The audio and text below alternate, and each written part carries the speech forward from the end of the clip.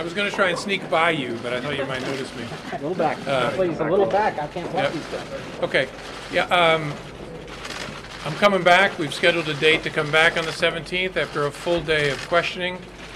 Two things are clear to me. One, we could have done this in open setting. And two, when you read the transcript, you will see that we are talking again about Hillary Clinton's emails, for heaven's sake. So I'm not sure we need to do this at all. But I'm trying to respect the institution and to answer questions in a respectful way. You'll see I did that in the transcript. You'll see that if you get a transcript of my return visit, which I think will be a week after next.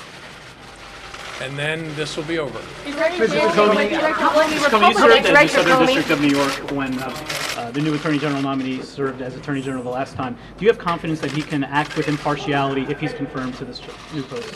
I like and respect Bill Barr. I know he's an institutionalist who cares deeply about the integrity of the Justice Department.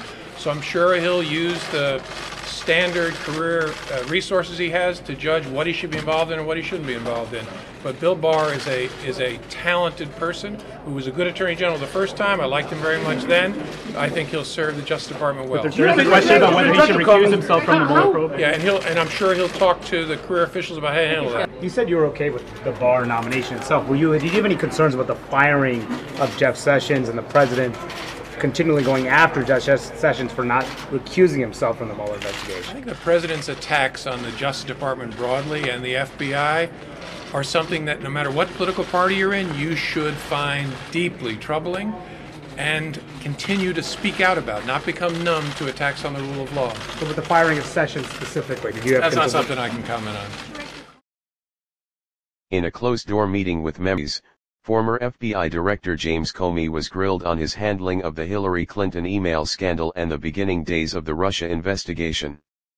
While Comey dodged questions pertaining to the ongoing Russia investigation that Special Counsel Robert Mueller now oversees, he did provide new insight into the origins of the probe, according to a transcript of his Friday appearance that was released Saturday.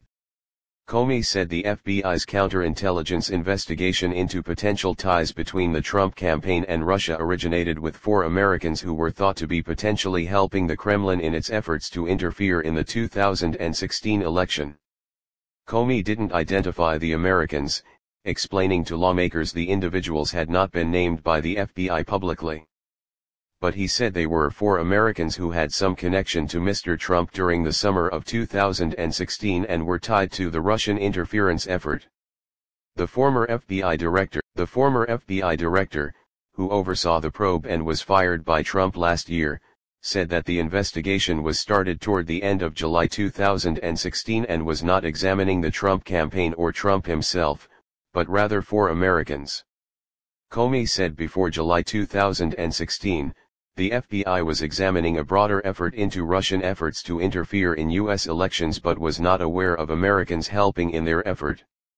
He told lawmakers he was first made aware of the broader Russian effort in June with the hacking and release of emails from the Democratic National Committee. He also fought back on criticism about the start of the FBI's investigation. Comey argued that the controversial dossier by British spy Christopher Steele was not what spurred the investigation or the crux of what led agents to request a surveillance warrant for Carter Page, who at the time worked as a foreign policy aide on Trump's campaign. Yeah.